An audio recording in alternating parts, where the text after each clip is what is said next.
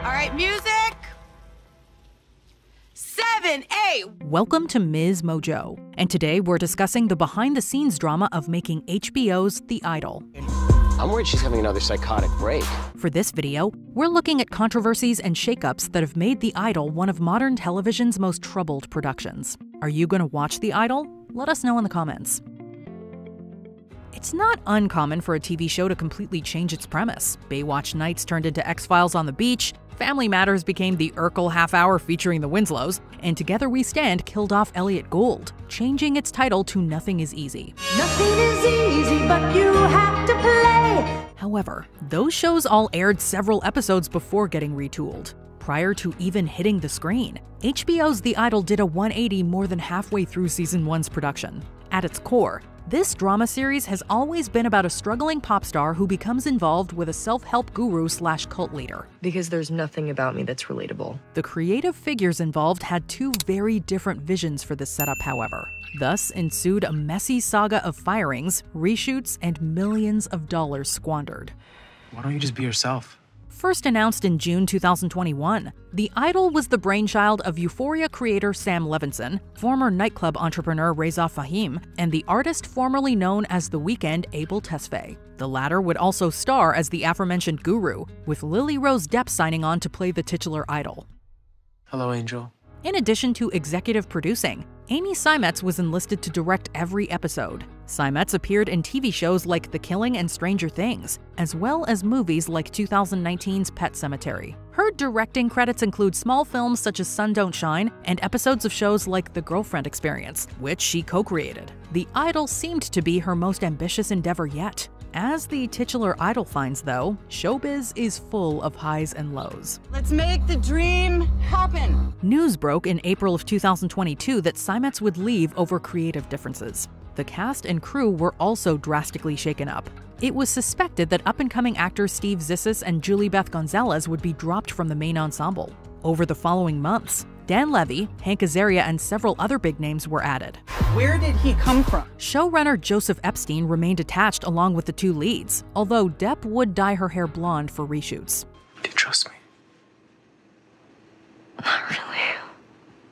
A lot of shows undergo major retoolings during development. Sometimes it's at the scripting stages. Other times it's after the pilot is shot. What stands out about The Idol's overhaul is how deep the series was already in production. Seimetz had reportedly shot 80% of the 6-episode series upon leaving. Trust no one. When a troubled project is that far along, there are 3 options. 1. Limp to the finish line and hope for the best. 2. Cease production and write it off for a tax break. Or 3. Start from scratch. That's what we're selling. Well, Studios generally avoid the third choice given the time and money already invested. Even when a director is let go and extensive reshoots are called for, scrapping 80% of a $54 to $75 million project is rare. For reference, Richard Donner shot about 75% of Superman 2 when he was replaced by Richard Lester. Although Lester reshot much of that film, traces of Donner's contributions can still be found. For The Idol, the practically finished season would be entirely reshot and rewritten, erasing Seimetz's presence. Action! HBO released a statement saying that the show wasn't living up to their standards. After seeing Seimetz's rough cut, Tesfaye wanted to take the show in a different direction, putting less emphasis on the cult aspect. The singer-turned-actor also reportedly felt the series was leaning too much into a, quote, female perspective. Fire up the mic, let's go. In other words, Lily-Rose Depp's character was getting more attention than his. Crew members argued that it was hard to give Tesfaye the spotlight due to his other commitments. They tried to work around Tesfaye's schedule, which made it all the more frustrating when he rejected Seimetz's work. Some thought that Tesfaye wanted a show that was all about The Weeknd, which sounded good to Levinson. Not the best job in the world. Since he was busy finishing Euphoria Season 2, Levinson hadn't dedicated much time to The Idol's production. The Idol was put on hold until Levinson was ready to provide his full attention. Due to this lengthy delay, many cast and crew members would be replaced. I promise you, there's a new Jocelyn coming. Levinson assumed directorial and writing duties, reshaping the idol to share more in common with Euphoria. According to cast and crew members, this entailed more, quote, disturbing sexual content and nudity. Sources also noted a shift in tone and some disturbing scenes written. Some would even go as far as to call it more graphic than Euphoria, which is saying a lot. While HBO seemed to be on board with these changes, certain crew members felt that it wasn't the show they signed up for. If anything, it was the exact opposite. So where should we start? An anonymous production member told Rolling Stone that the series was originally supposed to be, quote, a dark satire of fame. I want to be the biggest touring act ever. The show would have explored what stars are put through and the manipulative nature of the entertainment world. In the production member's words, quote, it went from satire to the thing it was satirizing. What I signed up for was a dark satire of fame and the fame model in the 21st century. Depp's character was intended to be a victim who reclaims power from the person taking advantage of her. According to another production member, Levinson's revamp turned it into a toxic romance, with Depp's character continually coming back to the man who mistreats her for the sake of her music. I like you. The crew also suggested that Simets was, quote, set up to fail, with incomplete scripts, a strict deadline, and Epstein having little showrunning experience.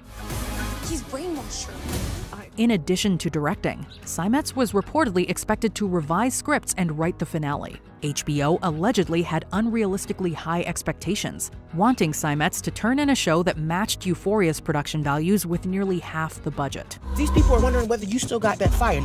Although Simets was encouraged to leave her own mark, it seemed like HBO really desired an even edgier Euphoria. So naturally, Levinson took the helm. For all the accolades that Euphoria has received, its sexualized depiction of teens has made Levinson a controversial figure. That was my first day as a guest on this new show, and I just didn't feel comfortable standing there naked. While some have taken issue with Levinson's new direction on The Idol, others have complimented him. Depp praised Levinson as, quote, the best director she's worked with, feeling supported and respected.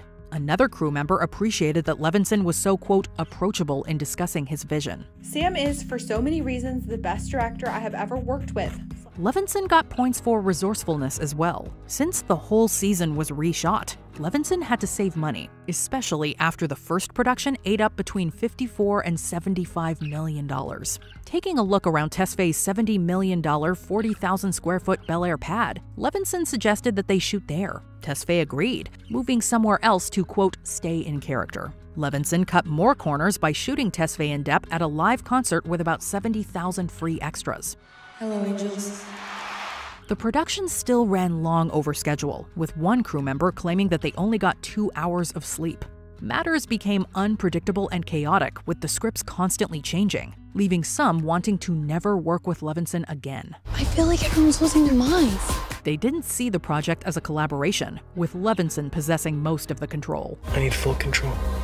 Before we continue, be sure to subscribe to our channel and ring the bell to get notified about our latest videos. You have the option to be notified for occasional videos or all of them. If you're on your phone, make sure you go into your settings and switch on notifications. All the while, the crew felt the show was moving too far from its original theme, losing its, quote, female perspective with Simets. Responding to the controversy, Tesfaye tagged Rolling Stone in a tweet with a scene throwing shade at the outlet. Rolling Stone? Are they a little irrelevant? Tesfaye elaborated in a W interview, saying, quote, I don't release my music until I think it is great. Why would this be any different? The Idol premiered at the Cannes Film Festival before making its HBO debut. Only time will tell if the drawn-out production, ballooning budget, and creative clashes will pay off for the network. The press has been brutal. Maybe Levinson and Tesfaye's vision for the project will come together, going down as the next Euphoria. If not, expect to see hashtag release the Simets cut down the line. Los Angeles is where all the monsters of the world come together. Do you agree with our picks? Check out this other recent clip from MsMojo. And be sure to subscribe and ring the bell to be notified about our latest videos.